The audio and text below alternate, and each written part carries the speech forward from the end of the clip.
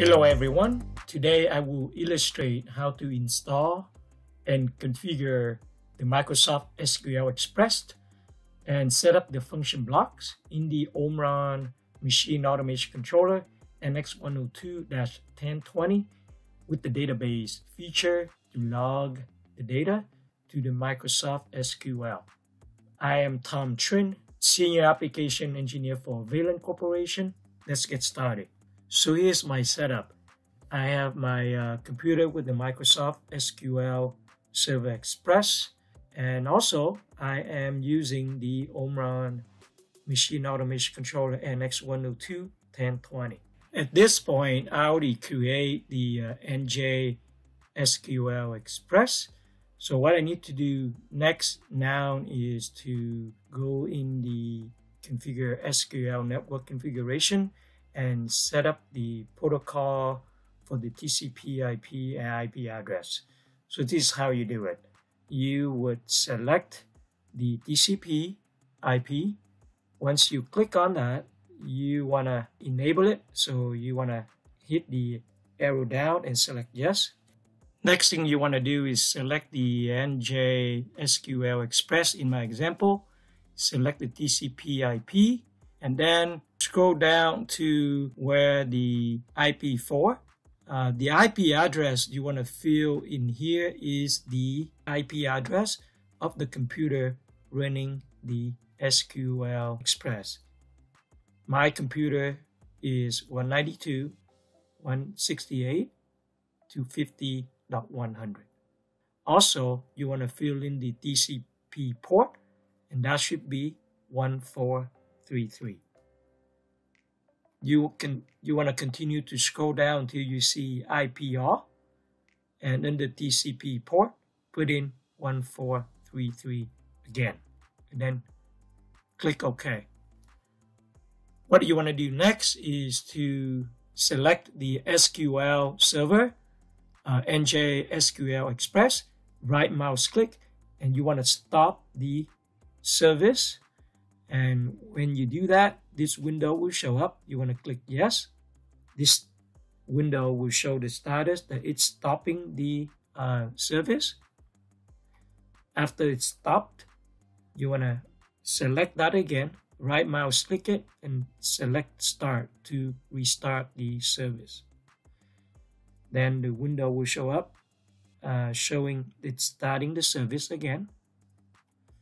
Once you've done all that, the next thing we want to do is to launch the SQL Server Management Studio, and you need to run it as an administrator. Also, you need to make sure that your firewall is turned off, otherwise it will not work properly. Once you launch the SQL Server Management Studio, you will see this window, and this window will show up. And there you go. NJSQLExpress is the server name. You want to click connect to connect it. And once it's connected successfully, you will see this new window. What you want to do next is select the database and then right mouse click and create new database. And in my example, I name it NJDB. You can name it whatever you like, but make sure you remember that because that's what you need to put it back in the configuration of the NX102-1020. Once you create that database, the new icon will show up here, NJDB. The next thing you want to do is select or expand the security and select login, right mouse click and select new login. You give it a name. In my case, I have it Nick, and also you need to put in the password twice here, and then under default database, select NJDB. Once you've done that, you still in login, you select the server roles and make sure public is checked. What you want to do next is select user mapping and make sure you select NJDB with the username Nick here, and then select this 3 dots icon, and this will show up, and check name and make sure you have DBO here, and then click OK,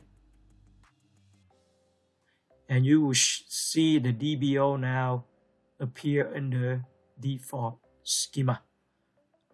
What you want to do next is go down to the database role membership for NJDB and make sure you scroll down till you see DB underscore data reader and DB underscore data writer. Make sure you check mark on both of those. What you want to do next is to under secureable, select search, and this will show up. Make sure you select the server. In my case is LT underscore Tom Trinh, NJSQLExpress. Yours might be different, but this you want to do next. Okay, and click OK. Once you've done that, it will show up here under secureable,